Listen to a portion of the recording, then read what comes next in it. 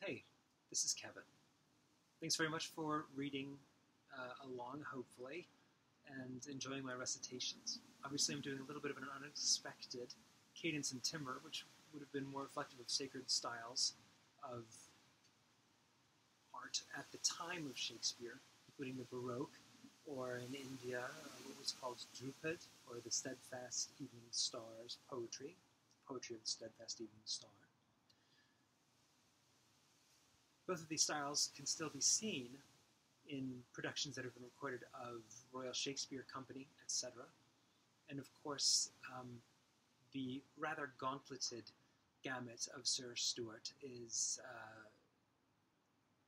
has a bounty in its ability to be non-dual by our modern forms of art, and his, of course, wonderful sense of letters. So I hope that there is some benefit in watching mine as well.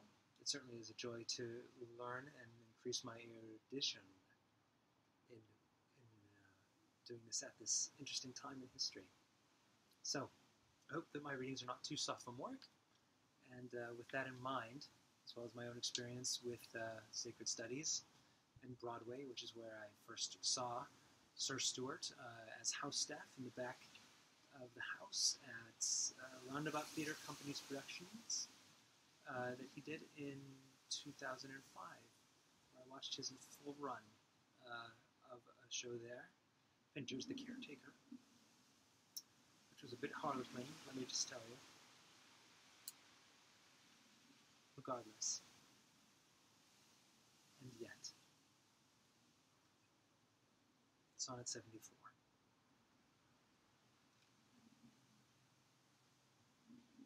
But be contented when that fallow rast, without all bane, shall carry me away.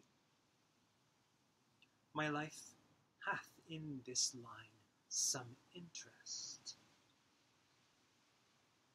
for which memorial still with thee shall stay. When thou reviewest this, thou dost review the very part was consecrate to thee. The earth can have but earth, which is his due. My spirit is thine, the better part of me. So then thou hast but lost the dregs of life, the prey of worms, my body being dead, the coward conquest of a wretch's knife,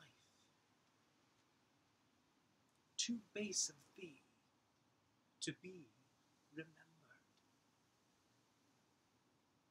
The worth of that is that which it contains, and that is this, and this with thee remains.